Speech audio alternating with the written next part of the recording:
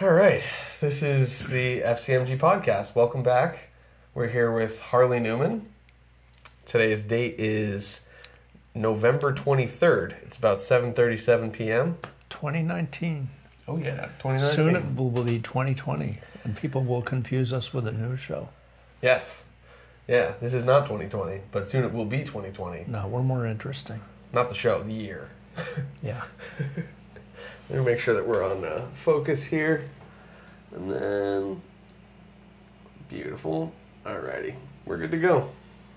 Cool. All right, so I've got my list here, little talking agenda. So I've got kind of actually 2 bullet points. I feel like you'd understand where this is going. So the one says first intro to Sideshow, and the other one says influences Uncle Harley. That's well. Okay. So where did it all start for you? I was born. Oh, okay. I was not born. Birth is a certain kind of process which I did not experience. And I was a month premature, approximately 10 years after incubators had stopped becoming a sideshow. Oh, wow. For 40 years, incubators were on exhibit at Coney Island and other places as a way of hopefully rescuing premature children whose parents were desperate to have them. Yeah. In an age where most people thought that if a baby couldn't survive at that point, it would have bad genes and bad children. And geez. Well, whether I have bad genes or bad children, that's an entirely different discussion. But by the time I came along, there were incubators. So I was slashed out of my mother. That was my first experience with slashers. Gotcha. And thrown in an incubator, and they kept me there for a month. They didn't think I would live, and I fooled them. And I've been messing with doctors' heads ever since. The fun part, though, is that the town I was born in, the hospital was on the town line with the next town over. Okay. And the births were all registered in the next town over. But the surgical unit where I was born was in the town I was born in. Okay. So my birth records don't even have the town I was born in. They have the next town over. And I always like that confusion. Okay. I was named after my Uncle Harley. Uncle Harley was a botanist. Wasn't my bio uncle, but my grandfather was a botanist, and I still have his boxes of his slides of his botanical samples. He was one of the first people to be interested in coral. And my grandmother knew 6 languages already. Yeah. And she learned Russian just to double check his translation of Russian, because the first person to do coral work was Russian. Not that kind of coral. Yeah. Like coral reefs and things. Reefs, gotcha. Yeah. That's interesting. Yeah. So my Uncle Harley, grandfather. That was my grandfather, and my Uncle Harley, they were best friends, and my grandmother and my uncle and my grandfather would get together every Tuesday evening and play music. And my grandfather played the piano, and my grandmother played the cello, and Uncle Harley played the violin. So that was their Tuesday evenings. And that's cool. After my grandfather died, Uncle Harley was, an important figure in our family, even though he already had been. It was pretty cool. Uncle Harley he went to Harvard. He talked his way into Harvard, even though he didn't speak Greek and Latin. At the time, that was like a requirement, right? Yeah, I mean, you couldn't do that at that point. And he ended up as the chairman of the botany department at the University of Michigan when all he had was a bachelor's degree. Okay. You couldn't do that. Nobody did that, but he did. He was brilliant. He was president of the American Philosophical Society, so the guy was not a slouch, and he was interested in everything. And in 1917, he was hired to go to Sumatra to investigate fungal diseases of rubber trees. And while he was there, He did his job. I've seen some paperwork that says this guy doesn't have confidentiality agreements. We have to keep him quiet. Oh, geez, yeah. Which is really funny. Okay, yeah. But he did his job, but what he really was interested in was getting adopted into a tribe of people who just stopped headhunting. So he got adopted into this tribe, and he was a brother to the shaman and the chief, and he went off on plant collecting expeditions with the shaman because he wanted to know what all of the plants were, period, anywhere, and what their uses were and why they were harvested at different points in their life cycle and what the rituals were that were associated with that harvesting and processing. Okay. And what would be done with them afterwards. I mean, it's pretty humanitarian. Yeah. And so that's what he did.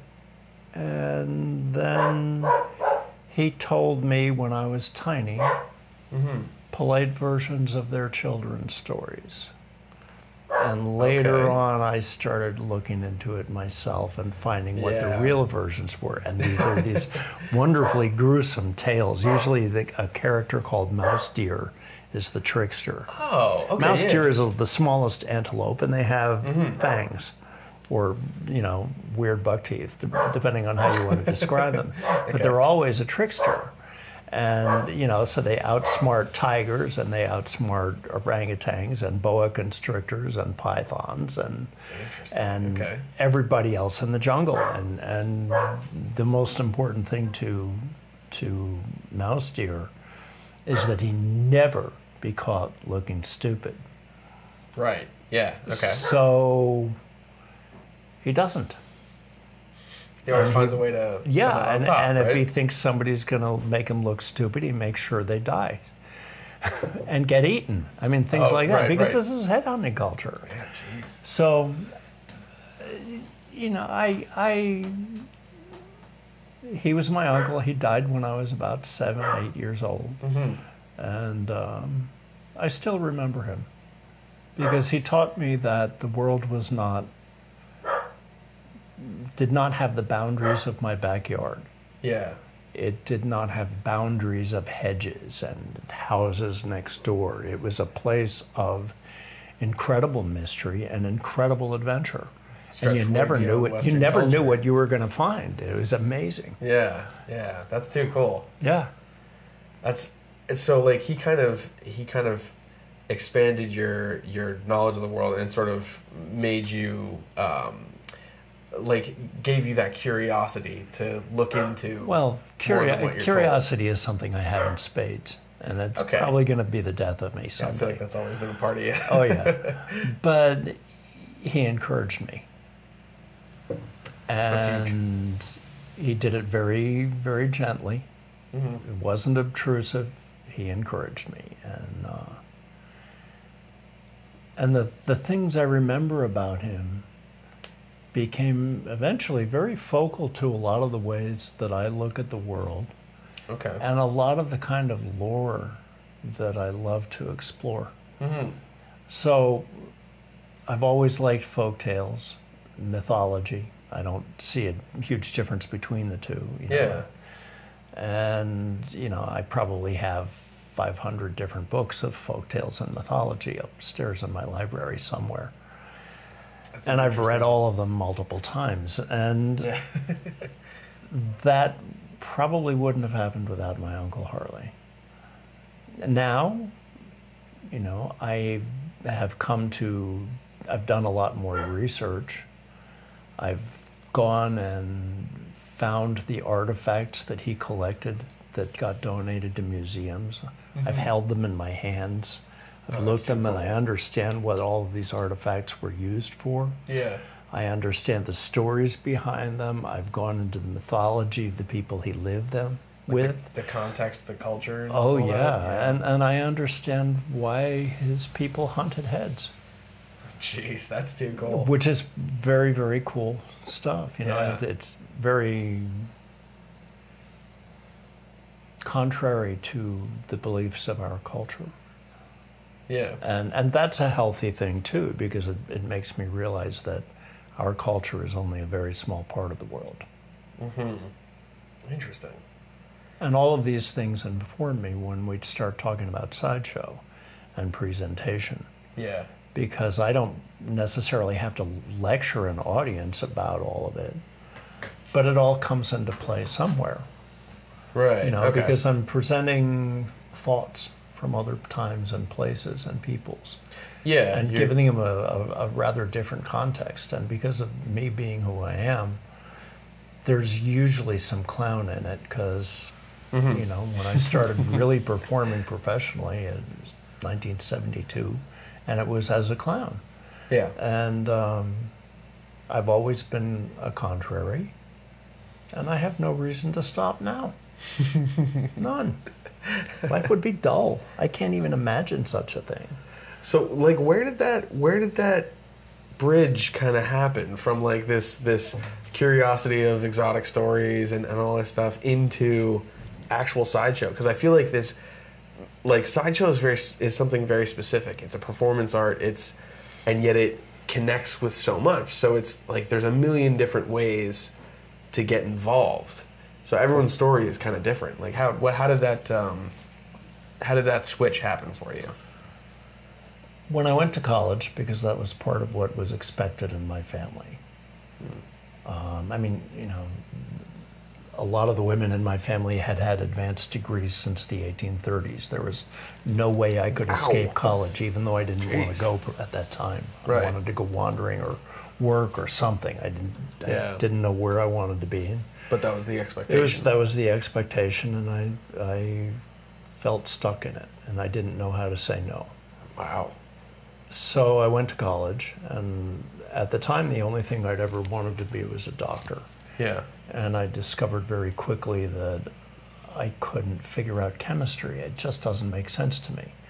You know, physics I could picture because I could see dimensions in my head and the way forces work and the way things influenced each other and the directions that were involved in the three dimensions, the various dimensions. That sort of spatial awareness. Yeah, it was a spatial awareness. And if I had figured out how to learn chemistry as a spatial awareness, it would have been different. Interesting. But that wasn't the way it was being taught at the time, and I didn't get it. So I failed it. I failed basic chemistry a couple times, and I didn't know what I was going to do. And in my first semester of college, you know, in the middle of failing chemistry, I organized a trip for my dormitory floor to go to the circus. Oh, cool. And, you know, we went to see Ringling Brothers. This was fall of 1970. Yeah. And it was about an hour drive. We took 2 cars. There were 17 of us. After the first 12, 13 miles, one of the cars broke down, so all the rest of us piled into the other car. Did you just say you fit 17 people in 2 cars? No, I think it was 15, because 2 people stayed with the one car. And we went to see the circus, and we had these seats we had the cheapest seats in the whole Coliseum, and they were way, way up at the top. And that year, Ringling Brothers featured a clown named P.O. Knock. The Knox family has been in business for, I don't know, 400 years or something like that. And the current generation is still incredibly famous in the circus world. Mm-hmm. And they deserve to be. They're amazing. P.O. was an old Swiss clown with incredible skills. That sounds interesting. He had, during his career, he did tightrope walking over, you know, right over the lions. Yeah. Oh, geez. Whatever. He did that. And he did the most magnificent comedy tightrope act I've ever seen, period. So, you know, he took a step and he stepped on his foot, and then his foot was stuck and he couldn't get out of it. And then another place in the routine, I think he lost his pants, and it was just sublime. And then he did another act that's a signature of his family called sway pole. And on a sway pole is this tall pole. They might be 50 feet tall or 75 or something. Wow. Yeah. And they're flexible. Okay. So P.O.'s pole was decorated like an old-fashioned gas lamp, and he was the lamplighter. So he came out and shinnied up this pole about 50 feet, 60 feet. I don't know. It was a long way down. Yeah. And and the top of the pole was the gas light. Yeah. So he climbed up on top of this gas light and started looking around, and then he pulled a bottle out of his pocket. Can't do drunk acts these days easily, but it was a drunk act. Took a swig and put the bottle back in his pocket. Then he started swaying. And every time he came across the top of the sway, the arc, he'd take another swig from the bottle and get wilder and wilder until he was wailing all over this place and holding on for dear life and almost falling off. And it was crazy. And I had never seen anything like this at the time. And I was in the top balcony in the front row. Yeah. And at the farthest amount of swing, he was within 10 feet of me. Oh my gosh. It was this delightful, amazing line between complete comedy and abject terror. And I've never seen anything like it before or since. And a couple months later, after that, I thought, oh, I could be a clown.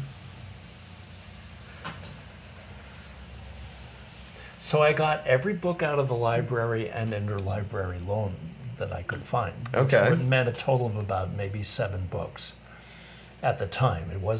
This was not a serious subject for writing at the time, so there wasn't much on it.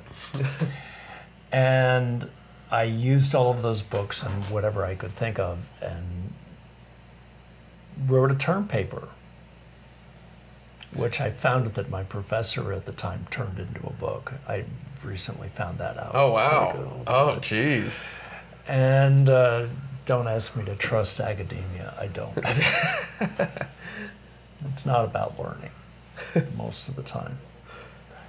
So I wrote a paper, and then I used a version of that paper in almost every class I had for the rest of my college career because it was easy. Nice. And I thought, I remember you telling me this. And I started, and then a little ways on, I got a unicycle, and I figured out how to ride it badly. Yeah. And then I got better and better and better. I went to the grocery store near where I lived and juggled fruit. And a couple weeks after I finally figured out how to keep 3 things going, they started packaging the fruit. Oh, jeez. That sucked. That totally sucked. And I will never forgive those people for it. They took your practice material. They took my practice material. But I could keep 3 things going. And that's as much as I ever got in juggling. Yeah. Actually, now, if I want to think of it seriously, juggling makes me want to throw up. And then I do, and the things come down, and I'm supposed to catch them, and it never seems to work very well. Oh my God. So, juggling for me is a thing of bad jokes. And I made it through college. I don't know how. Yeah. Barely. Skin of my teeth. Less than that. And I'd started performing. And I was doing birthday parties and, promotions at shopping centers and things. And one day I went to pay my bill at the local newspaper after a show. So I had makeup and costume on. I had a bag full of props. All my clown props fit in a laundry bag at the time. Yeah. And every show I do for the last almost 50 years, my bag, I still have a bag, and it's a laundry bag, but now it has pockets inside so that when I reach in, I know exactly where I'm going to find each thing that I want when I want it. Yeah, okay. So if I want the horn, I know where it's going to be. If I want the dead rubber fish, I know exactly where it's going to be. If I want 40 feet of rope with bananas tied to it, I know exactly where it's going to be. And I'm going to know that it's not tangled up so that it comes out one banana at a time. Knock, knock, but who's there? Banana. Knock, knock, who's there? Banana, etc. And do you have an orange at the end? No. Why would I do that? Just because it's the joke. No, who says it's an apple? Who says it's an orange? Who raised their hand twice? Boom! Oh no, I've reached the end of my rope. It's stupid. That's what it is. It's what makes people laugh. Dumb stuff makes people laugh. Dumb stuff works, that's for sure. Including me. Yeah, oh yeah. And if I can't entertain myself with it, I should just get off the stage. So I was doing all this stuff, and I went to pay the bill at the newspaper. It was like $10 a week or something like that. And I think I made more than that, but not necessarily whole lots, because this is 1974 or 5, somewhere around there. Okay. And they took my picture leaving the building, going out the door on the unicycle. Yeah. Because unicycle was my mode of transportation at the time. The local police hated it. They tried to stop me all the time. And whenever they'd stop me, they'd say, "It's a bicycle." And I said, "No, it only has one wheel." Yeah. And then if I'd see them coming on one side of the street, I'd just flip over to the other side of the street and start weaving in and between parked cars and going on sidewalks. And I don't talk about that too often. I'm not very civilized. It's a veneer. So they took my picture, and all of a sudden I started getting phone calls. Like, Associated Press called me up, and they wanted to interview me. So this interview, and I did not know how to be interviewed. I didn't know how to do PR. I didn't know anything like that. It was a completely foreign territory, and there was no one to help. And all of a sudden, this article went out all over the country. And I know that it went to almost every newspaper in the country, and a whole lot of them published it. And I didn't know how to cope with that. Yeah. I had no clue. I had no management skills. I had no publicity skills. So you were kind of thrust into the spotlight.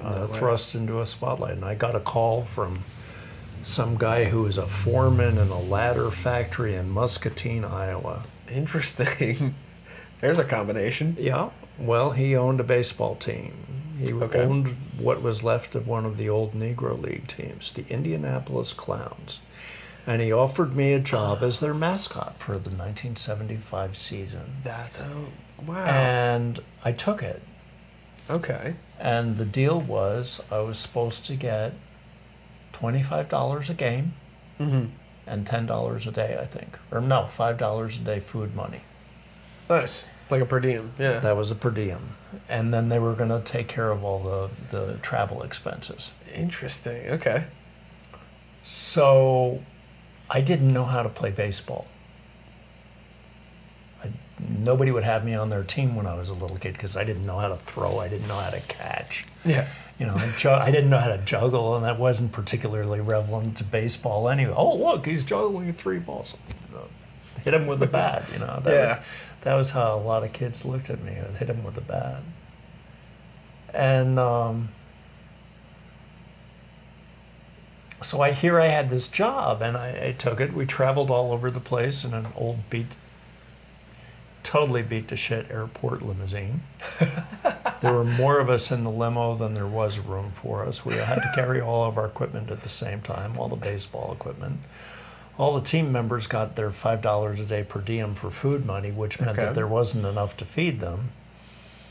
So, there were a number of them that had developed a wonderful method of leaving the restaurant right before the bills came to us. Ah, gotcha. And that always made me very angry.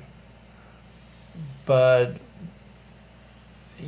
I got to sneak up behind the umpire and light a string of firecrackers and put it under his butt.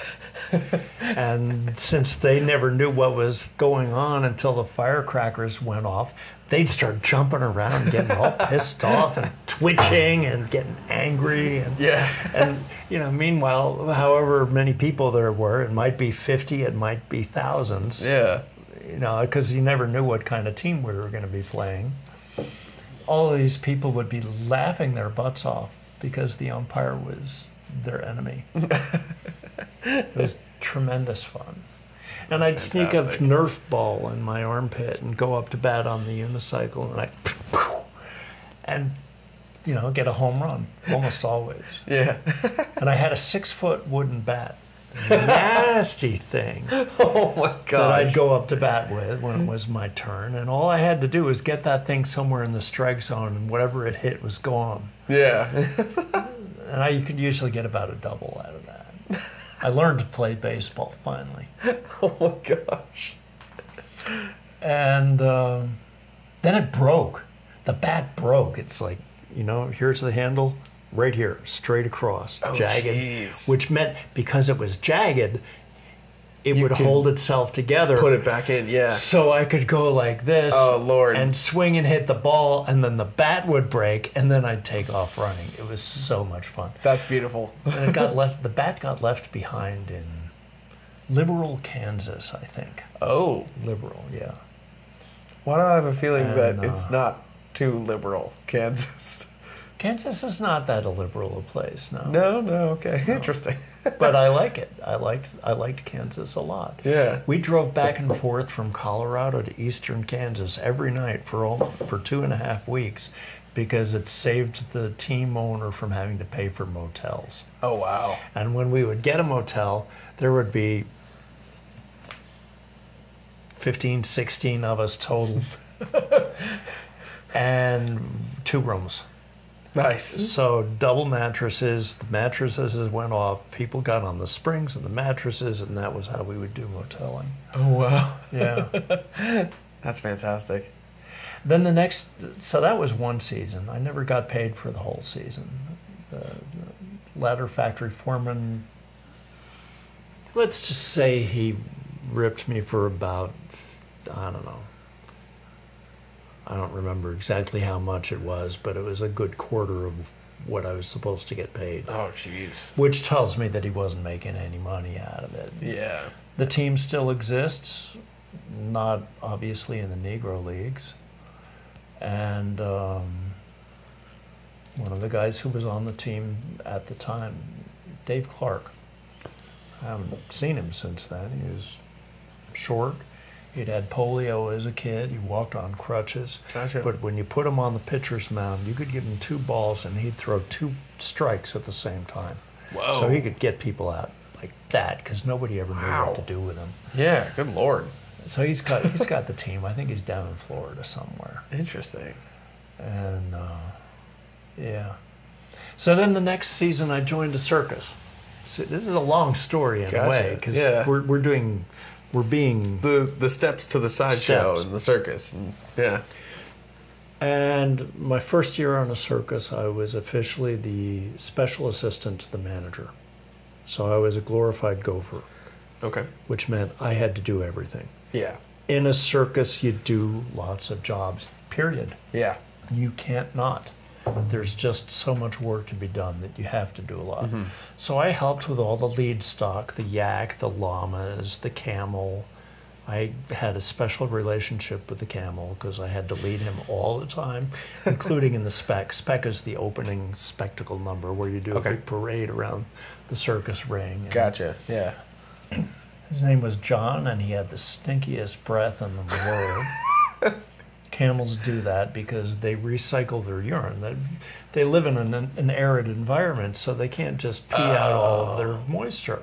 Right. So their urine gets recycled through some glands somewhere in the back of their mouth, and their breath is disgusting. Ooh. And camels are kind of ornery. I've heard that, they actually. They have big feet. They have really round feet. Yeah, big pads, right, so they can walk on sand. And when they're walking on, and their feet expand a little bit when they're walking on something that isn't sure-footed place. Oh, cool. Just 'cause it's cool. They have amazing feet. Yeah.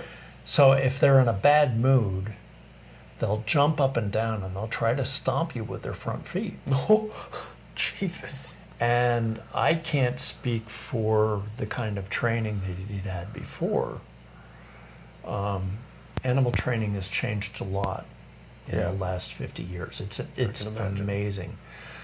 Before that time, a lot of it was based on the idea that you had to tame the ferocious jungle creatures, and so you made noises and you hit them and you were mean and you had to beat them into submission. Yes. And over the last 50 years, that's disappeared almost completely. Yeah. And Good. animals are trained with love and affection and treats. Good. It really is. Yeah. So I used to... Positive reinforcement. Yeah, I used to give him carrots. Nice. And he liked that. But he would get in a bad mood and he'd start jumping up and down and trying to stomp on me with his front feet because maybe he didn't like his music. I don't know. Elephants love their music. Lions love their music. Camels are just ornery. And they'd be good Republicans. And so what you do then is you hold on to his halter and you hold on for dear life because otherwise they're going to run away. Yeah. And that means that you pull their head down so that if they're trying to stomp you with their front feet, they're going to kick themselves in the head if they keep it up. Yeah. So they stop. Yeah. It's these things you learn in life. I mean, I've never used that skill since then. Yeah. That's almost 50 years ago, or however many, 45. And, I still would know how to deal with one. And I'd still give them carrots. So, lead stock. I did lots of publicity work. Okay. There were people coming to the circus lot. I was the one that would give them a tour and tell them all the things that were going on. And look, here's how they put up the tent. Now they're putting up the seats. Let's walk around here and see what the animals look like. That's the gorilla, because we had a gorilla. He had his own private semi-trailer. I used to play with him every day, because did he get out? No. Did I go in? No. But that does not stop communication. Right. And good. I liked him immensely. He was a pleasure. That's incredible. And he apparently liked me too. And he was a very shy gorilla. Yeah. Could tell many stories about him. And so I would give tours of the circus lot. And then there was a sound truck, a big step van with loudspeakers on top, hooked to an 8-track tape that had circus music in the background with somebody talking about, it was just circus music. And then I had a microphone and I was supposed to talk about where you would see the circus, what the times were, and where. And so that was part of my job. And then, helping during the show. Yeah. The circus I was with, Hoxie Brothers, had a sideshow. It was run by a gentleman named Roger Boyd Jr. Okay. And his wife was in it, and a bunch of other folks on the show were in it, and so there was and I lived in a trailer the first year with a couple of the other sideshow performers. Very odd people. I'm being polite. And I started learning things about how to train, and I wasn't really interested at the time, but I paid attention. Yeah, okay. And, because I still wanted to be a clown. And I was one of those people who, when you would walk onto the circus midway and you would see the sideshow off to one side, there'd be somebody there standing talking on a microphone trying to talk people into buying tickets. And that was part of my job. There's a name for that job. It's a talker. It's an outside talker. Now, I was not the manager. Roger was the manager, so he got to be on the stage. Yeah. And people from the show would come out and be on the stage and maybe show off a little bit of what they were going to do. It's called a ballet. It's like a tease, right? It's a tease. Yeah. And so they would do the ballet, and then Roger would go inside to manage the show and run the show inside the tent. And that would be, and then the rest, me talk people and tickets, sell them tickets, take their money, get them in the show. Gotcha. They'd get to see all the animals. They'd get to see the gorilla. They'd get to see the sideshow go on. And I got to describe all the strange, odd, unusual people gathered from the corners of the earth for your education and entertainment right here, right now. Now's the time. If you're in line, you're in time. Come in right now. You've still got it. Jeez. Yeah, I do. I feel like if we put you out front, you'd be just as comfortable. I'd be just as comfortable. It's rather delightful. It's an interesting challenge to see somebody from, 100 feet away, 150 feet away, and know exactly how to talk them so that they were going to buy a ticket. What to say to bring them in the door. Yeah. It's I guess it's a power trip of sort, but I never thought of it as a power trip. It was a challenge. That's such like a practical really study of human psychology. That's cool. Absolutely. It's a very practical study because you have to give people something they want when they don't know what they want. That's incredible, yeah. And you have to present it in such a way that all of a sudden they discover what they want and they have a feeling of being compelled to do what you wanted them to do in the first place. Interesting. So so if you stand there and say, "Come here, buy my ticket," that's not going to work. Right. Yeah. It's too aggressive an approach. But did you ever see a gorilla? No. You've got 5 kids right there. They've never had the opportunity to see this gorilla. Let me tell you about this gorilla. Yeah. His arms. He's got a 7-foot arm span from fingertip to fingertip. This gorilla is as strong, Mongo. He's as strong as the entire front line of the Dallas Cowboys football team. I never mentioned that the Dallas Cowboys cheated at the time, or that was my opinion. I always thought they cheated every game at that time. But I'm not a football fan, so what do I know? And, but all he eats is fruits and vegetables. He's a vegetarian. You can see him inside, of course, because constantly going through the shtick is inside, right now, alive. Now's the time. Go now. Yeah, urgency. It's like, get on this. You have to come and see this. Yeah, this is your opportunity. This is the thing your friends and neighbors have been talking about all week. Doesn't matter that we got into town that morning and we were going to be gone the next morning. Oh, wow. This is the thing they've been telling you about all week, and you have to come right now or you're going to miss the opportunity. That's such an important thing, like setting up that urgency. Yeah. Oh, here's where you're going to see the fire eater. He eats fire, he spits fire, he shaves with a blowtorch. This is the place you're going to see the swords fall, or 2 feet of solid steel dropping down that gentleman's mouth into the pit of his stomach. Can you imagine eating a meal like that? I did not think so. Oh, jeez. Etc. Yeah. So this is where like it was kind of like the frying pan. It's definitely. I wouldn't have realized it was a frying pan at the time. I went to a circus, and here I was, a guy with a college degree, having attempted to enter a business where people look at that kind of education. Yeah. Like that's almost like a detriment. It was a detriment, and there were a lot of people who assumed that I was going to have no skills and no work ethic. Gotcha. And so I made a point of trying to work people under the table. Yeah. Prove them wrong, right? Yeah, and I worked hard. I wouldn't trade it for anything, I'd do it again in some ways. Yeah. Though I'm much older and I wouldn't be as physically capable as I was 45 years ago. But they eventually put me on, for example, loading the prop truck at night. So when they're tearing down the tent and tearing down all the equipment and the seats and everything. Okay. All of these, it's very meticulous. People call politics a sideshow or a circus as an insult, and they have no clue what they're talking about. Yeah. These are ignorant people, no matter how much money they make for their news jobs or their political jobs.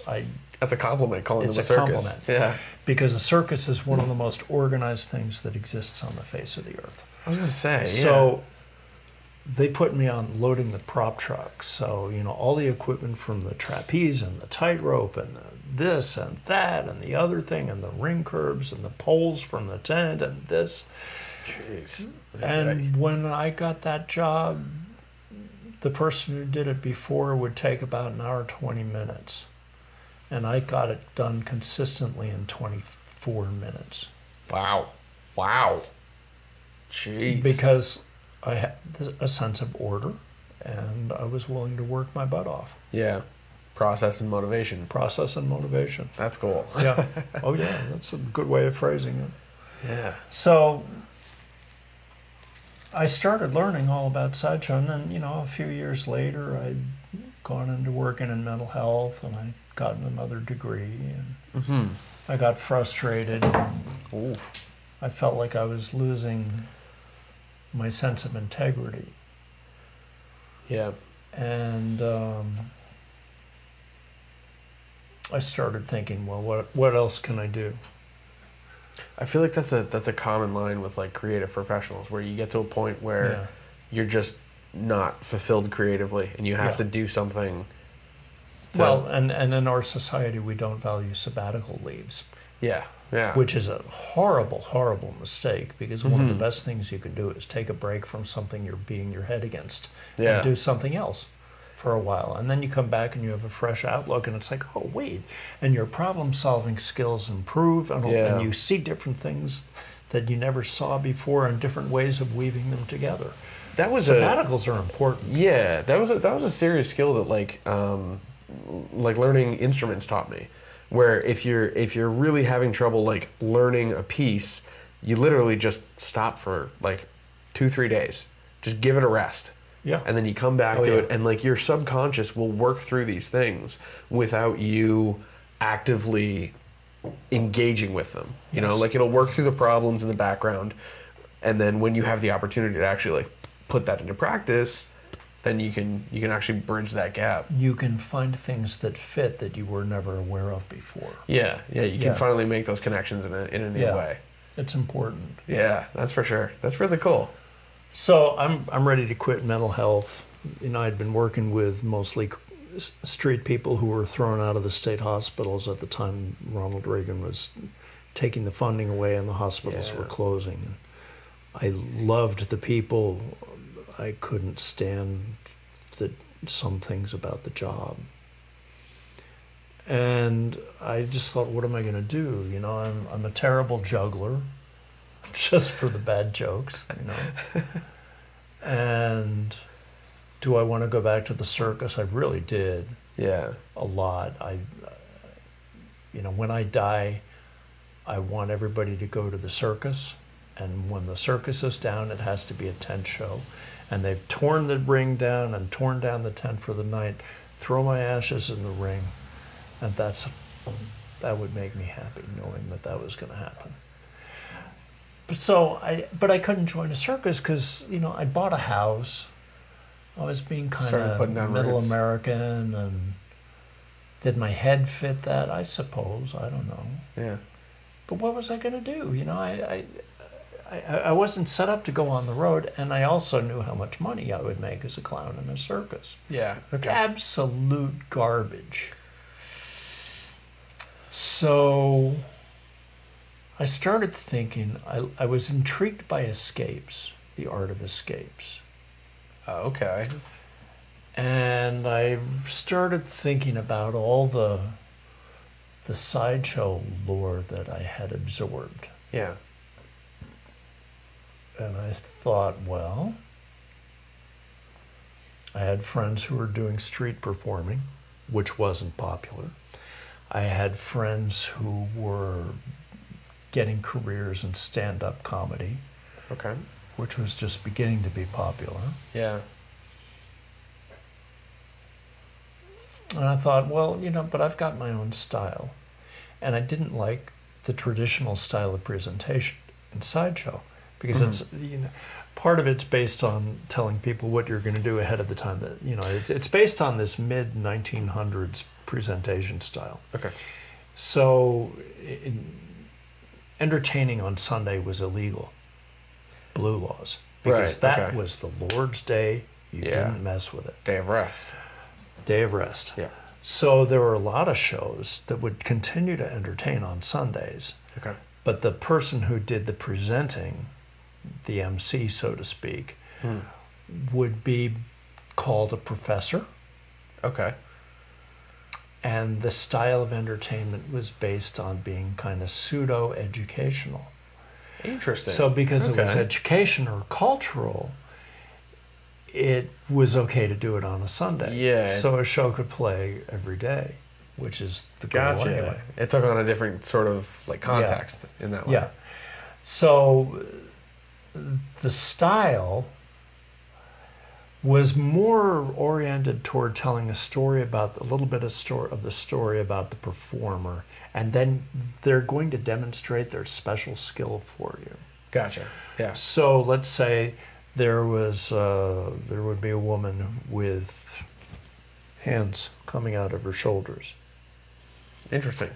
They would say, and look at the sewing she does, and then she would be sewing something. Yeah. Or, one of my friends was a midget, and at one point for a long time in her career, as part of her act, because there was always an extra special sale deal of some sort. Yeah, Most of the performers had something to sell. She would sell, because she was the world's smallest woman, she would sell Bibles that big. Which made all kinds of things okay. And she had a wicked sense of humor.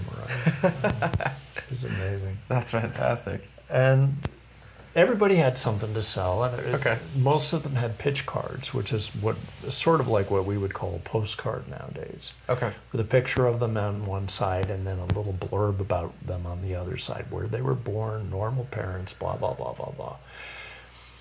So that was for, anyway, the freaks, who were kind of the royalty of Sideshow. And then there were the working acts, who were the people who did things that you could learn. Like skill-based acts. Skill-based acts. Okay. Sword swallowing, fire eating, beds of nails, Gotcha. whatever. I mean, you can learn a bed of nails in under 5 minutes. You can learn an entire traditional act, and yet, oh, this is the fuck here from India, blah, blah, blah, blah, blah, blah, blah, blah, blah. And then the talker would go on, the inside talker. Outside talker is outside the show talking into buying people into buying tickets. Yeah. Inside talker is inside the show doing the MC work. Gotcha, okay. And the inside talker would be, and you'd go on for a couple minutes about the fuck here from India and some total nonsense about what kind of practices they had, their social lives, their religious lives, how they were different than us, but they weren't threatening. Oh no. And then somebody would do a standard bed of nails out. They'd lie on a bed of nails. They'd have somebody stand on them, maybe break a rock on their belly with a sledgehammer. Yeah. Or eventually cinder blocks, because they're much easier to be predictable with than a rock. And that was the act. Wow. Oh, we have the sword swallower. Here's the man who's going to take 2 feet of steel. And there's a whole shtick that goes along with presenting an act in the traditional way. Right, okay. But it all involves telling the audience what's going to happen ahead of time. Yeah, and you set up the expectation and then you fulfill the expectation. Yeah. As someone with a theater degree Okay. and a different sense of performing logic, I found that offensive, and I still do. So when I see people doing that, I want to throw them off the stage. I want to do them close to bodily injury, because they're completely ignoring what they're doing. They don't understand performance. They've learned it from somebody else. They've learned an act from a teacher, and they're doing it the way they learned it. Yeah. And I understand that, but it's lazy. It's intellectually dishonest, and it's terrible theater. Yeah. Well, I mean... So, okay, well, we're talking sword swallowing for a second. I eventually learned that skill. Yeah. Not because I wanted to swallow swords, but because I was aware of a different kind of theatrical logic. Mm-hmm. Why would somebody shove something that, okay, this is talking something through. Why would somebody shove something down their throat? They wouldn't. But everybody in the audience, and the audience is important because you always need them to identify with you somehow. Mm-hmm. Everybody in the audience knows what it's like to... Everybody knows what that's like. Yeah, yeah. So if I were to take a drink of water and start choking on it, pound my chest and Heimlich myself, there's a certain theatrical logic. The audience understands exactly what's going on. Yeah. Point A, point B, point C, all of these things make sense. They never have to stop to ask a question. There's never a break in the emotional experience they're undergoing.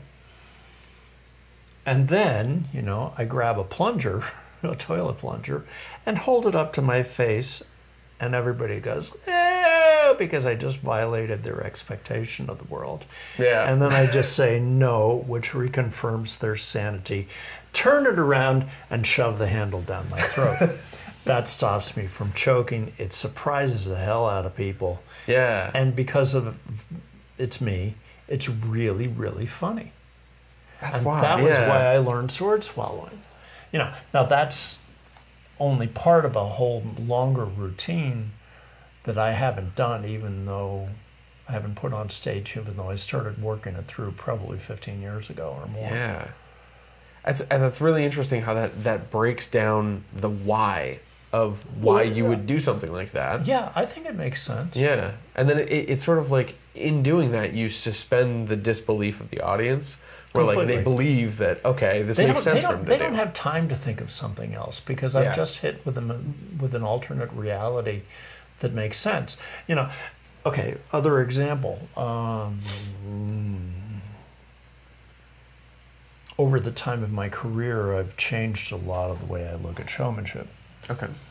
Right now, instead of starting something really noisy and attracting attention. Yeah. Because the first thing you do when you go on stage is you have to take a disparate group of people, whether there's 10 people or 10,000 or 75,000. It doesn't matter. Yeah. But I've worked audiences that range from about 7 people up to about 75,000.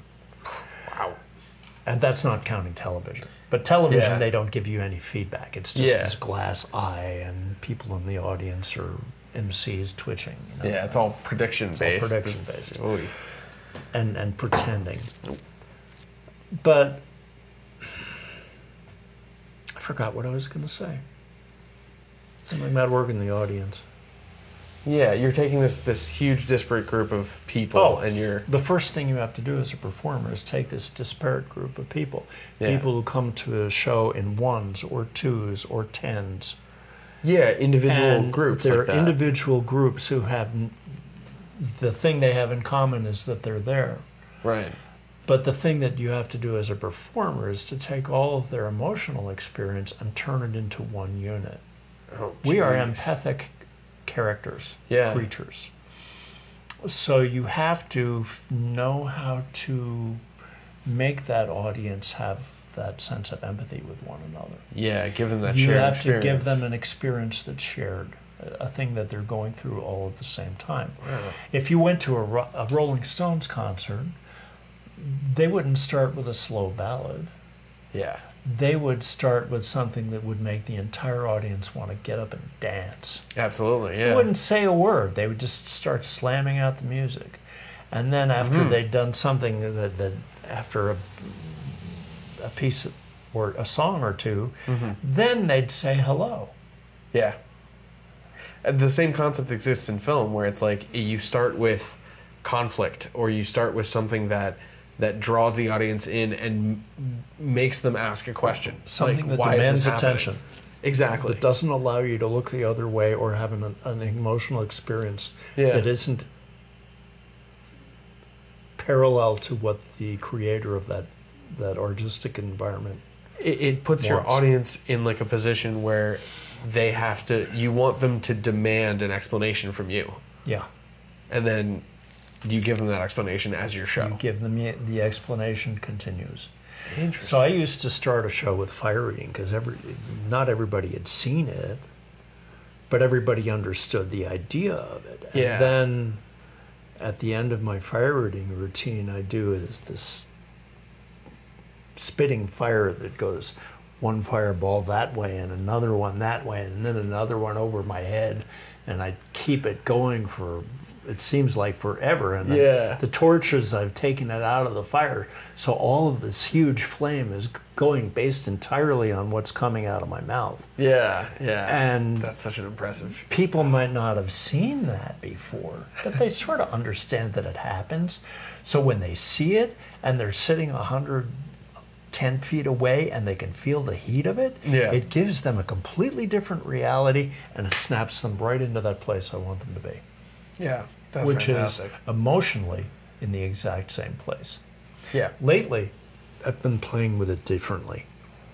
And instead of being noisy, along the way, I was fortunate to have some master classes from Marcel Marceau and from Jacques Lecoq, great mime trainers, both. And while they didn't necessarily change my physical awareness and physical movement, because I already had a sense of that from doing circus clowning. It's a certain style of relating to the world through your body. Yeah.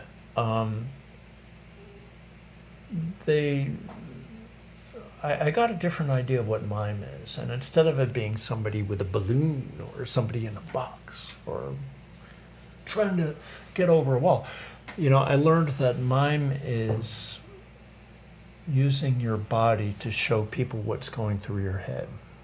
Yeah, okay. Totally different frame of reference. It's like an extreme form of just pure body language. It's just body language. And so instead of ending a show with something that was big and flashy,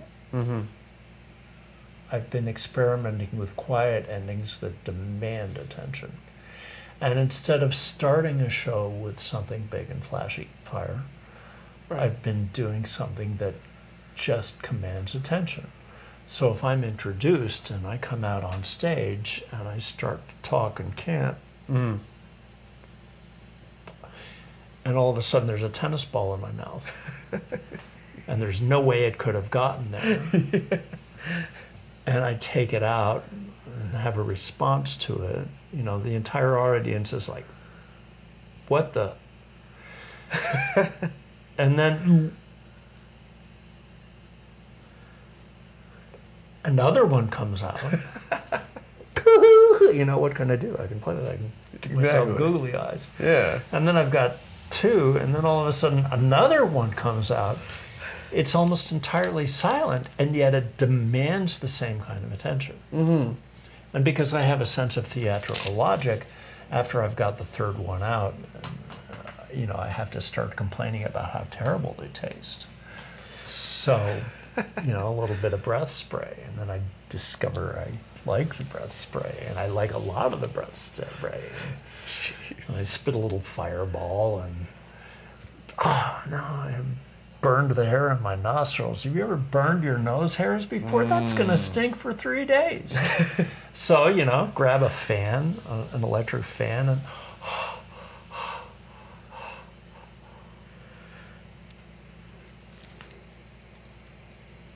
and I end up stopping the fan with my tongue, and it just goes on and on and on and on, so that each thing that I do becomes the introduction to the next logical phrase. Right, yeah. And, that, to me, that's what storytelling is. Yeah.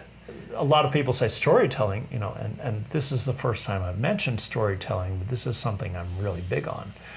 Yeah, that is a huge focus. Storytelling doesn't mean once upon a time they lived happily ever after.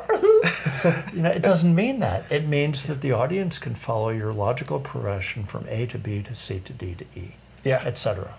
That's all it means. Yeah, it's that ability. Like I find that storytelling works the best when your audience is realizing things the moment that you're enacting them. Like it becomes that like, oh, okay, he's gonna, and then you do it, you're creating an environment where they're having an empathic response with you.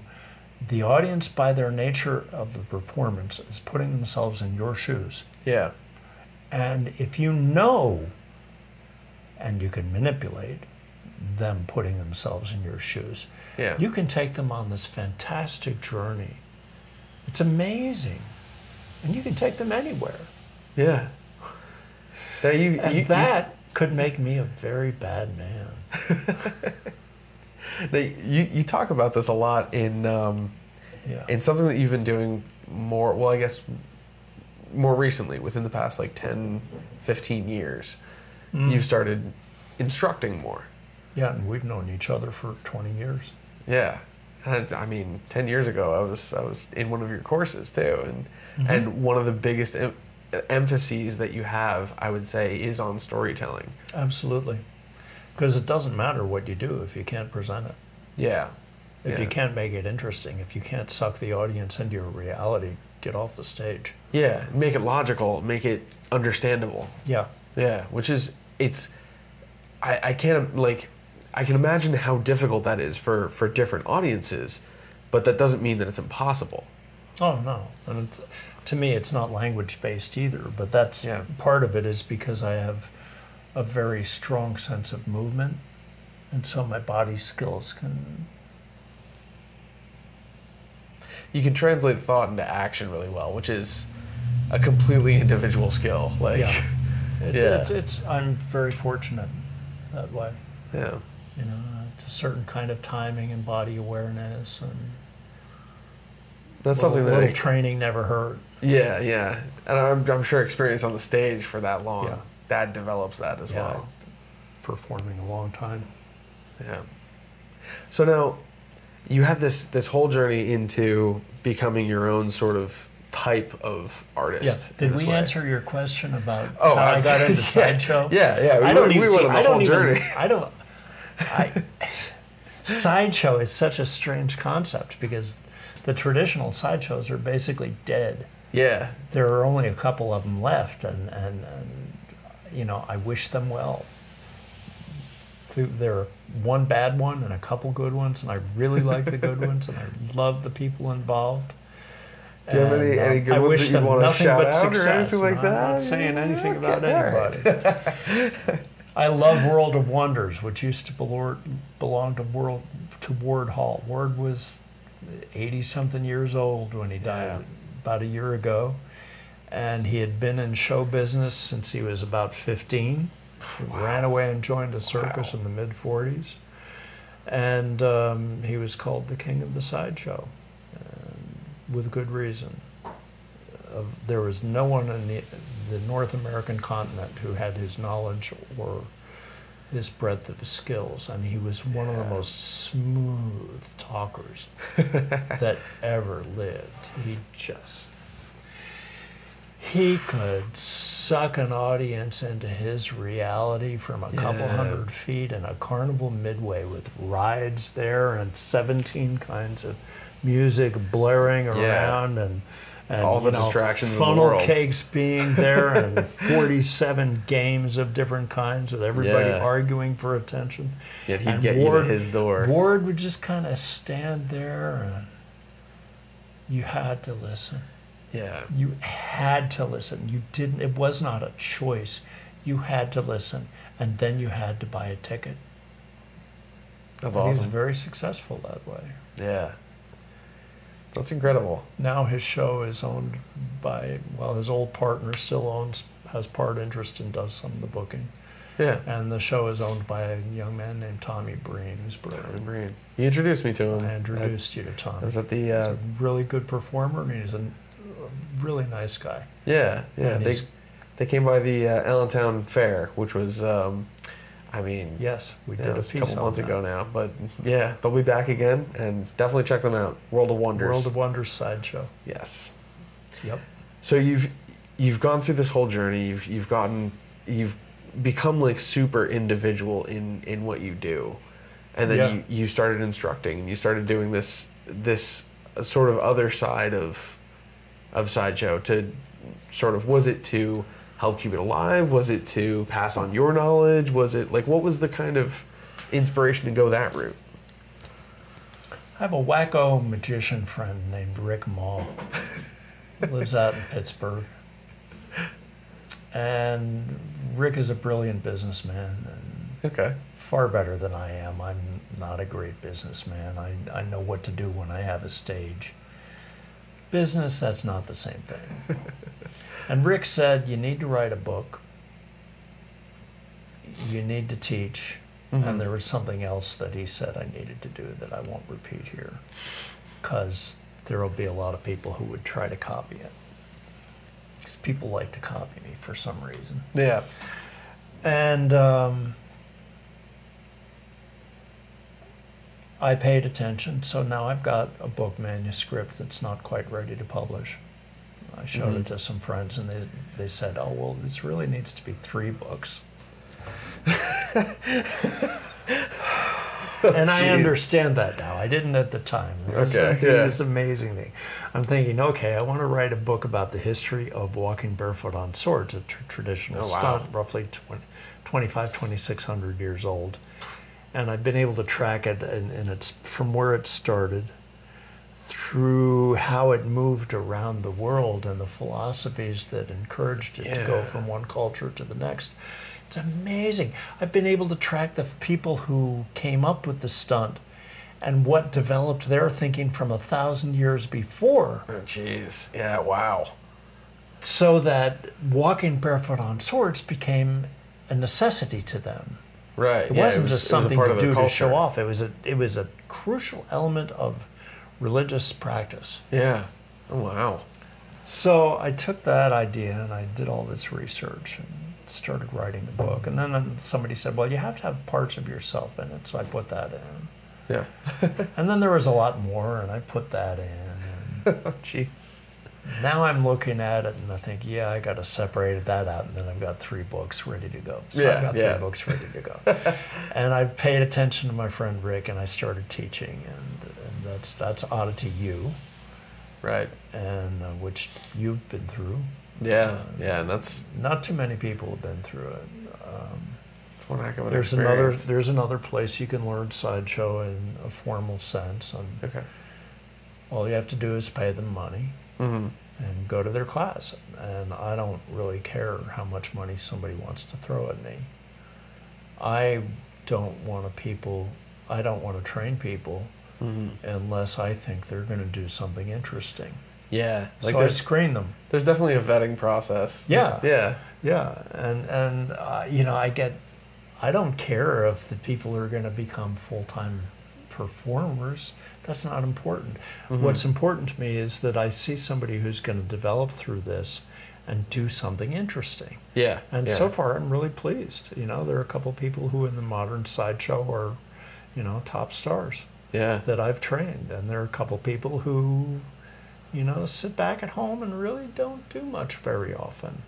Gotcha. But I'm interested to see what they do, and they do things that are intriguing.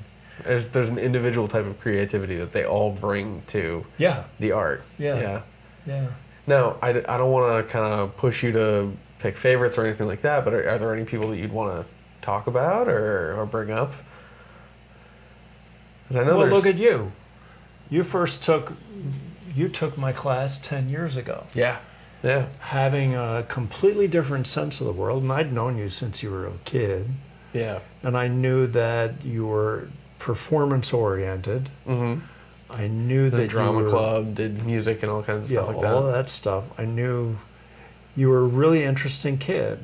You had some twists and turns in your head that weren't there for most people, and I wanted to see what I could do to nudge them along. That's a good way of describing it. It's very nice of you. And, well,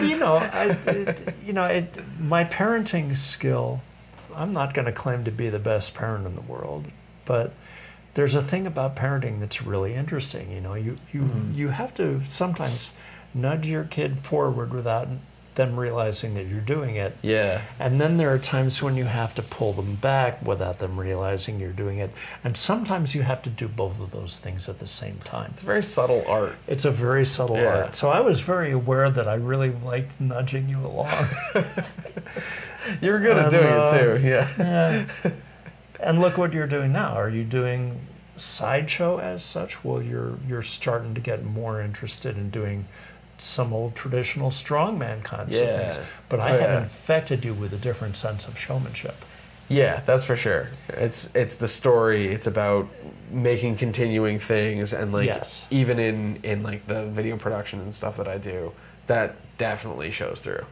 You're doing video production. It's a totally different kind of show, and yet it's not. Yeah, it's still performance. You still have to tell a clear story. You have to suck the audience into your reality. You don't have time not to, especially because of the kind of, most of the work you're doing is sort of news related. Yeah. You don't have an hour to develop it, or an hour and a half 3 to minutes develop or it. You've 5 got minutes. 3 or 5 minutes, and you've got to nail that to the wall every single time. Yeah, absolutely. And you've been doing a really remarkable job. I'm delighted to watch. When we did that piece, because I'm still doing that. Yeah. When we did that piece for PBS, I thought it was really interesting how much my experience mirrored the reporter that came in. Yeah. Where she had experience with, comedy performance and doing improv and things like that. And yeah. This was just like a whole, like the storytelling arc that you talked about linked to both her creative side, where she was doing like comedy and things like that, mm-hmm. and her news reporting side. Mm-hmm. Like it fit right in. Well, I knew we had a limited amount of time to do a good news piece, and I knew that the first thing you do in a conversation is not yell about the things that you have differently. Right. The first thing you do in a conversation is find something you have in common. Yeah, and find play the with common it. ground. And we did that, and that was a really nice piece. It was a brilliant piece. That was well done. It was well done. You did that. I appreciate that. That was Haley that did she wrote that out. She did a fantastic job on that. If you want to check out that video, that'll be in the description below. That's PBS 39 that was broadcast that, and you can find it online. Yep. Yeah.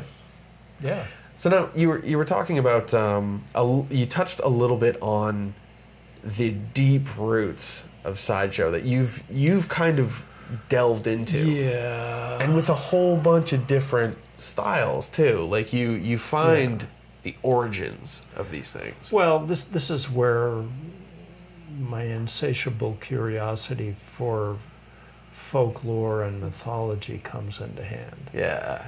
And going right along with those is philosophy. No, I'm not going to claim to be a philosopher. If you ask me what all the different kinds of fallacies are in philosophical argument, I'll say, oh, that's way too sophisticated for me. But if I see how the kind of mythology that a particular culture had and what they had to do to meet the needs of their environment, and how that changed as their environment changed or their peoples moved, then, I can draw very different kinds of conclusions about what those cultures were and how they approached the world. Yeah, yeah. And, having a psych background really helps in that, too. Yeah. Because I understand what a lot of people's motivations are. And we're not like our ancestors. Aliens built the pyramids. Oh, go climb up your own ass. Aliens didn't build the pyramid. These were people who had beliefs about the way the universe worked. Yeah. They saw particular kinds of problems, and they were able to come up with these incredibly ingenious solutions to those problems. People are brilliant. Yeah. People are so smart. There also weren't a billion distractions back then, too. It was like, we're going to do this, or we're going to... Everybody had distractions. There are always distractions. We're no different than our ancestors thousands of years ago. And we just like to think we are. We're so advanced. Yeah. No, we're not. We still operate on the same emotional backgrounds that our ancestors did. And we still have the same kind of problems to solve. We just look at them differently, and interesting. Okay. Instead of sitting around a campfire before we're going to go to bed at night, telling folk tales. Yeah. Or talking about our ancestors or the gods or whatever we happen to be talking about, we look at the computer for a few minutes. Yeah. Yeah, our stories come out stories come out differently, but it's still the same basic thing of telling stories, fulfilling emotional needs that we have, being curious about the way the universe works around us and our place in it. Yeah, those story archetypes are universal. They're powerful, powerful archetypes. That's an excellent word. And now going back into like stories like that, like a lot of the different sideshow stunts and performances come from like religion. There's mysticism involved. Like there's very human roots to these things. Yeah. And yet there are so many different. A basic skill might have so many different ways of presenting itself. Yeah. Popular story about sword swallowing. Oh, it originated 2,500 years ago in India. No, it didn't. Now, 2,500 years ago in India, they had the most sophisticated steel manufacturing anywhere in the world, and the steel they manufactured in Kerala and Tamil Nadu, that steel got transported secretly, eventually, to the Middle East and became known as Damascus steel. The people in Damascus didn't make their own steel; they got it from South India, and they're just now beginning to discover the things they did in processing that made that steel so phenomenal. Oh, wow. But we don't hear things like that. Did sword swallowing originate there? No. I have held a sword that was made of bronze in China almost 3,500 years ago. It was incredible. Wow. It was still so sharp, I could have gone like this to your beard and your chin would have disappeared. Jeez. You know, and astounding. And, you know, and I remember this sword well because somewhere about, I don't know, 1,000 years ago, somebody had taken this incredible bronze sword and inlaid it with silver and made this. Oh, wow. I wish I could have bought the sword. That's incredible. I would have had to sell my house and I don't even know what else to buy of that. One heck of a historical piece, right? And then there. I would have taken the edge off it and then swallowed it. You know, and talked about the history of the sword because it was an amazing sword. But I wouldn't have told them I wouldn't tell people what I was going to do with it ahead of time because that would be stupid. That's incredible. Yeah. So, but look at the skill of sword swallowing. Did they do it in India? Sure. In South America, for example, in the basin of the Orinoco River, there were peoples who had the same skill, only they used reeds. And because of the rituals associated with their mythologies, they would stuff a reed down their throat into their stomach and pour concentrated tobacco juice down. Two different kinds of tobacco, not the kind that people smoke here. But the stuff what they would pour into their stomachs would be so close to toxic that, you know, there was not necessarily a guarantee you would survive the dosage. Jeez. And so drinking that tobacco juice would make you have incredible hallucinatory experiences, which of course we look at as being the ecstasy of religion. Okay, yeah. Go a little bit farther north of there into the Caribbean, and there are the Taino people. I'm not sure if it's Taino or Taino, Taino. I think it's Taino. And the Taino people you can still see available for sale online. You can see their vomit sticks. Oh, wow. They had habits of religious ecstasy using a drug called cahoba, which is some kind of ground up seed, and they would eat it, and then they would take a carved rib from a manatee and shove it down their throat to make themselves vomit. Wow, jeez. Yeah. If you went into plains in India, and I hate that word, North America, there were a number of tribes that had sword swallowing fraternities. You know, so you can't tell me that any of these cultures learned the skill in ancient India 2,500 years ago when there's a reasonable probability that their ancestors came to the Americas at least 15,000 years ago and possibly 30. Yeah.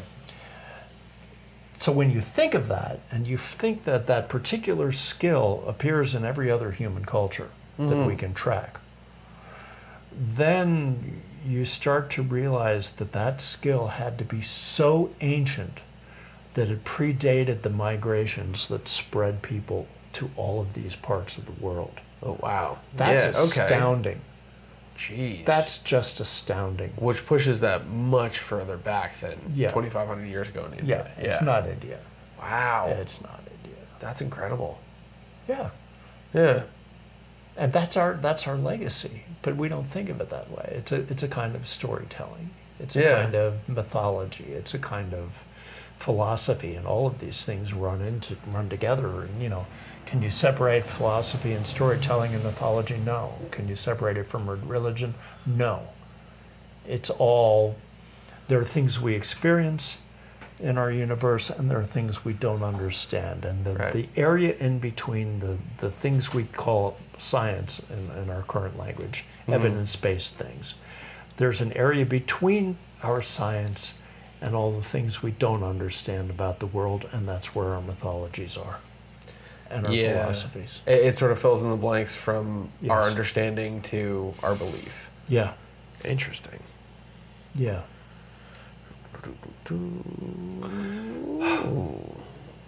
Wow.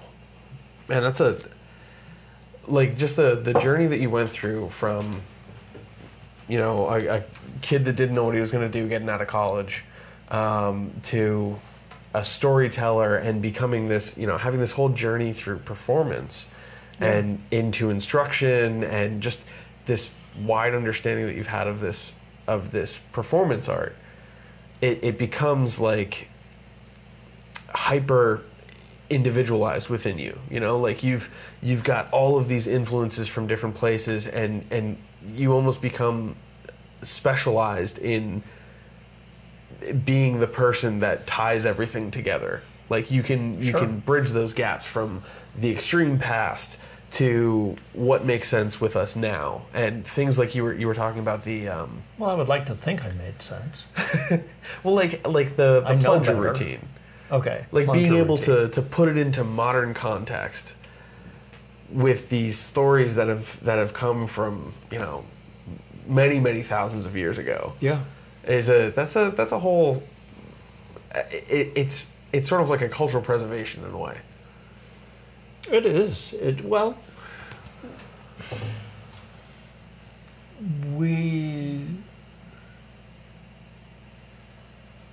We talk about folk art, performance-related folk art. I mean, there are people who do folk art, and they call it like paisanki, decorated eggs. Okay. Yeah. The roots of that art form are at least 10,000 years old. Wow. And if you look at a culture in what's now the Ukraine called Kukateni Tripilia, there are two names of places. If you look at the art from that particular culture, we know that one, they had writing that we don't understand, rudimentary by the way we look at writing, but they had a writing system. Okay. And they had these artistic themes that, if you look at paisanki or hex signs, since we're in Pennsylvania, Dutch country, the artistic themes are very similar to what people were doing 10,000 years ago. Yeah. 8,000 BC. It's astounding. That's wild. So there is that continuity. If you look at something like these ancient stunts, there is still that continuity. And if we're aware of it, and we're aware of ourselves as storytellers when we're performing, we have much more, let's call it, range of motion. Okay. You can go like this, or you can go like this, or you can go like this without moving from where you're sitting. Right. This is appropriate for one kind of story. This is appropriate for another. Maybe it's the same story, different phases. Yeah. But each thing has a different way of weaving together into this ongoing saga. Gotcha. And the way we look at stunts is no different. Or the way I look at them is no different. Yeah. Yeah. And I'm always looking for different things that I want to play with.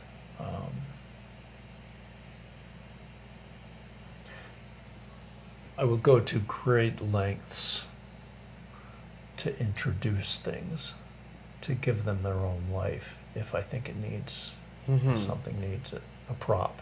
To contextualize it. Yeah, it gives it a context. Yeah. So let's say, okay, I got lots of magician friends.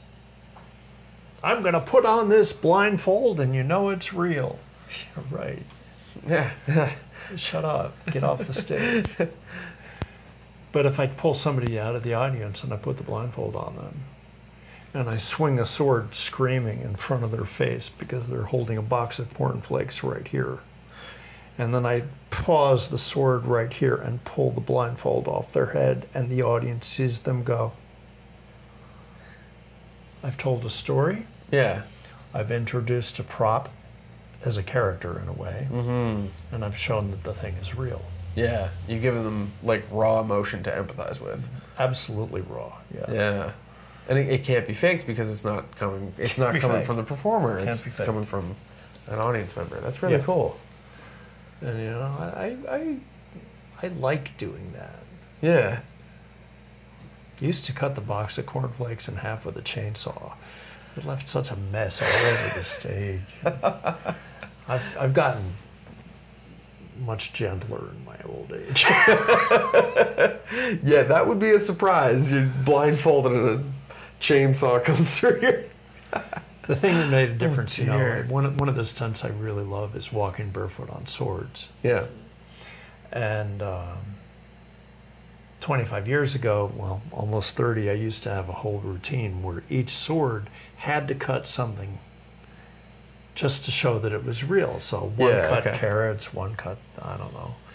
Somebody'd throw a cantaloupe at me over my head and I'd split it in half and it'd splatter all over the stage. Yeah. And then one day I slipped in the cantaloupe juice when I was getting onto at the time I was doing a bed of nails with 4 nails. When I slipped, and I didn't notice that I put a gouge about that long in myself.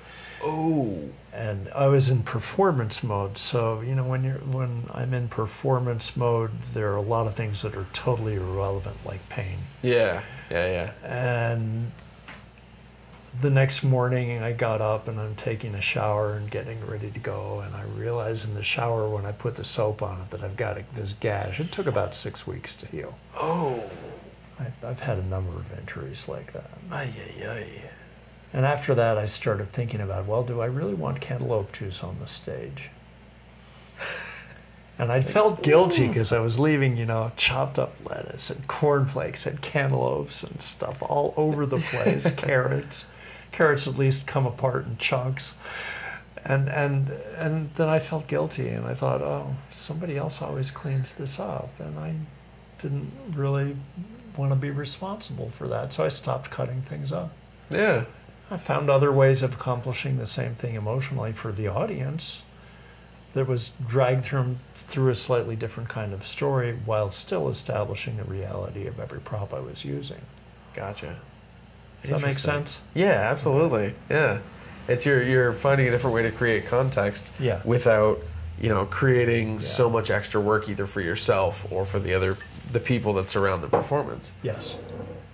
I mean, that's hugely important. Like being able to evolve your act or your whatever it is that you do professionally by making it more efficient. Yeah. Is like, I feel like a lot of people think that they're stagnating by just doing the same thing over and over again. But you can do it by honing that craft too. Well, you have to do both. Yeah. You know, you do the same thing over and over and over again because there's a function of knowing something so well. Yeah. In my head, when I'm doing something really dangerous, and I have done a lot of things that are really dangerous. I'm probably very fortunate I've never required hospitalization, and I'm probably just as fortunate that I'm still alive. Honestly, I'm surprised that you haven't things that I've done. had to be like hospitalized. Yeah. The stories that you've told me, Yeah. Good Lord. Yeah. When I'm performing, I have different, I don't know how to describe it a lot of times. It's like having different levels of awareness. Okay. And on one level of awareness, I'm always going through strictly the technique of what I'm doing in a stunt. Boom, boom, boom, boom, boom. Yeah, hitting the beats. I have to hit the beats. I have to get everything exactly right every single time. Okay. And there isn't room for error. Yeah.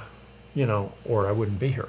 Yeah. And then there's the way I deal with the audience in a couple ways, you know, as individuals, as a group, the emotional experiences I want them to run through. And there are a whole series of different kind of, we'll call them stories for the sake of discussion, that I have to weave together while I'm performing.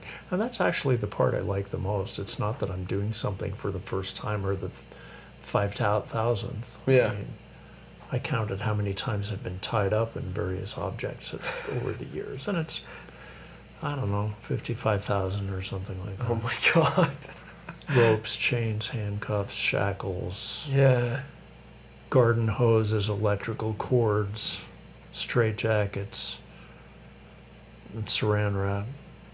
I mean, I've been completely enclosed in the tiny cocoon of saran wrap over a couple thousand times. I was gonna say I've seen some footage of you where it looks like you're just dying inside of a cocoon of saran wrap. It's an intense experience. Every single time. Yeah. With no room for error. Yeah, because like you do something wrong, it's I'm dead. yeah, big cost. Oh jeez. Yeah. You know what? Speaking about like dangerous things like that, I want to save some material for. I know we're gonna have a lot of conversations in the future, and I'm really excited to have those talks. But let's Me too. let's leave the audience with one particular story from like a performance that you remember. Something, it was either an extreme, situation or something that stands out memorable to you. And then let's talk a little bit about what you've got next coming up. Well, we were just talking about saran wrap. And I remember for a number of years, I bleached my hair. It gave me a certain onstage look. Now I'm gray. Yeah. I look that way anyway or something, and I don't care. But I bleached my hair. I was very concerned about the image, more or less. My wife and my daughter said, you really have to do that because it makes you look better on stage. And I paid attention to them because I don't have a fashion sense. My fashion is I don't wear clothing with logos on it unless the people have paid me to wear it. That's a good policy to have. That's a good policy. This is a marketable thing. And I don't really care. I want to wear grubby jeans and a t-shirt or a long sleeve shirt like this because I can go outside and I can rake leaves. I can go into my workshop. I can grind metal. Whatever I feel like doing, I can do. Yeah. I can walk on stage in clothes almost exactly like this and I'm going to be comfortable. And when I walk on stage, if I'm not wearing clothes that I can destroy, I don't belong on stage because I destroy my clothing. It might take a while. I have a stack of jeans with gaping holes like this in the back from doing bed of nails stuff. And it's like, I can't wear them. I don't throw them out. I don't know why I should. I keep thinking, I could sew them up. I could patch them. But something. No, just get rid of this stuff. But anyway, we were talking about saran wrap a minute ago. There was one time I'd gotten my hair bleached. Yeah. And when I'm doing the saran wrap escape, actually I want people who are wrapping me. Okay, basic scenario. Over a quarter mile of saran wrap, people wrap me in this tiny cocoon with a snorkel to breathe through. My head is the last thing, so the snorkel is last. Yeah. Snorkel to breathe through, and then when they finish wrapping, they stick a cork in the snorkel and cut off my hair. I get everybody believing that I'll be out in about probably 2.5 minutes, and they all know how long they can hold their breath, which is usually 1.25 minutes to 1.5 minutes. And then at 2.5 minutes, I'm not out. So people they see this thing struggling, and it slows down and slows down. About 3.5 minutes, I slow down a lot more and tip over. Oh, no. And usually about 4.5 minutes, I stop moving. I've twitched a little bit. Yeah. But I just stop and I wait. And I wait. Oh. And when 5 minutes comes, then I just started to decide when I'm going to come out. Yeah. Because I want to breathe. So anyway, if people are doing it well, that cocoon is going to hold itself together and it's going to be a beautiful thing. If people do a lousy job of wrapping me up, and it happens sometimes, I have to be inside this cocoon holding it together to stop it from falling off. So this one time, I'd gotten my hair bleached, and the next day I had a show. Okay. And they did a lousy job of wrapping me up. So the air is coming in and out of this cocoon like a sieve practically.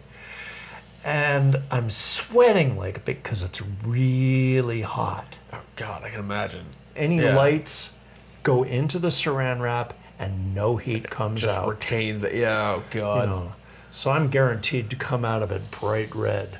Yeah, covered in sweat. I measured the temperature one time. It was 57 degrees outside. It was 108 inside. Oh. You know, and that's 10 degrees more than body temp. Yeah, Jesus. So there I am inside this cocoon holding it together, and all of a sudden there were fumes coming off my hair from having been bleached.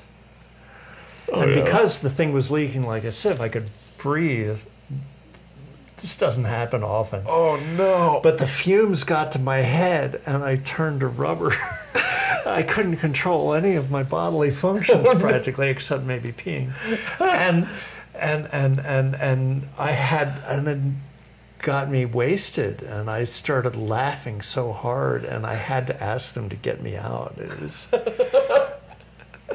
But that's an important lesson too, because if you need help, ask for help, because it's better than the alternative. Yeah. Suffocating on hair bleach. Yeah. And there have been other times when something didn't go right, and if I hadn't been real clear, I would be dead. Jeez. You know, fall. You know, I've done straitjacket escape hanging under a helicopter. I've done it from ropes that are on fire with a fire extinguisher and another rope that I have to get to. Yeah. One time I didn't rig it right. And see, I think I know the story that you're thinking about. I want to save that for our next podcast. That's going to be a really, really cool story to hear. Okay. Now, we've been working on some stuff together. We've got all kinds of different content coming out. We've got some social media that we've been working on for you. Yeah. But right now, as of this podcast coming out, you have a new website out. Yeah. Which is theharleynewman.com. THEAA.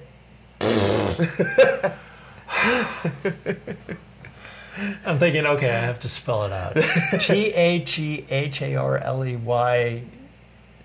NEWMAN.com. Yeah, there we go. TheHarleynewman.com. You'll find a link to that down in the description. Definitely go check it out. I have to tell you, I did not come up with a name, but being The Harley Newman is totally ludicrous to me. I just want to laugh. You can also find him at bladewalker.com. Bladewalker.com. It'll lead to the same place because Harley's had that name for a long, long time. So you'll be able to find some content under there as well. Yeah, because I walk barefoot on swords. Yeah. And because we mumbled on teaching a little bit, there's also Oddity U.com. Yes. ODDITYU.com. Link will be down there as well. Link will be there. Absolutely. Thank you so much for joining us. If you want to learn this stuff and you want me to teach you, I got to have a good reason to teach you. Yeah. Harley, you need like a resume to apply to this. Yeah, you do. At the same time, like it's very based on the person. You know, like it's completely. Yeah. Which I think is really cool. You get an amazing Some of the people crowd. I accept have no idea how arbitrary my decision was. I can only there's imagine. a clue. You know, here's a main clue. Yeah. I didn't just start out as a clown. That was a fulfillment of what my reality has always been. Yeah. Somebody called me devious the other day, and I thought, wow.